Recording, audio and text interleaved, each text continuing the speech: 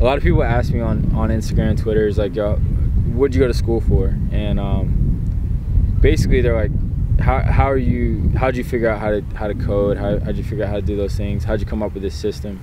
So, you know, I figured I could tell a little bit about that in a couple of minutes. And honestly, what it was I broke my femur in a car accident. I had to learn how to walk, learn how to run, learn how to sprint again. And through that, I became super aware, hyper aware of how I walked, how I moved, how I did everything. And I had a lot of questions. And, you know, I'm obsessive when I start learning, and I wanted to know everything I could about the body and about the way it works. So I began just my own research in college, and, you know, didn't really know what I was doing, but I was watching guys run on my team that were faster than me, and I was trying to understand why they were faster than me. Started to put pieces together. So after college, I went out to the Olympic Training Center, spent some time with some of the best biomechanics in the world, and got some more like science-based approach to what I was doing, and then continued my own research and continued my own research. So where it led to is that every single day I was essentially reading 4 or 5 hours a day.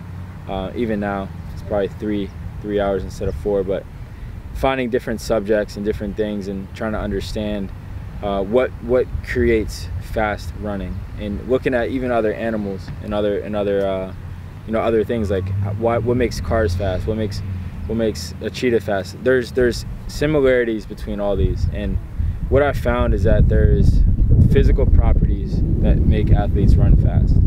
So when we talked about in our course, there's 6 different archetypes for athletes that run fast.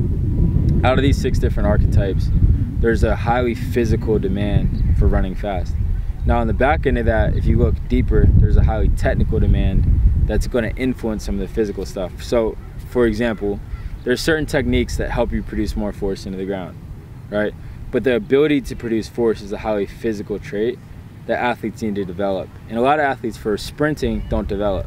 So I dived into, number one, what is the first lens I'm gonna look at? I'm gonna look at what are the physical properties that it takes to run fast. Now, what are the technical things that can help these physical properties, right?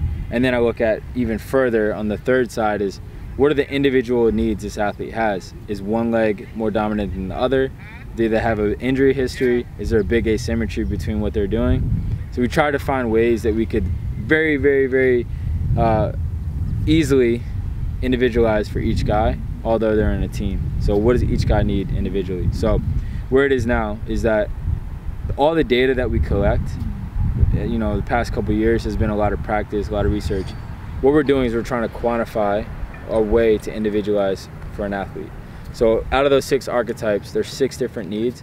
There's hundreds of different you know, paths from there. So there's hundreds of different ways you can individualize. But the big rocks are, we need to solve for those physical needs first, and then bleed in some of that technical stuff.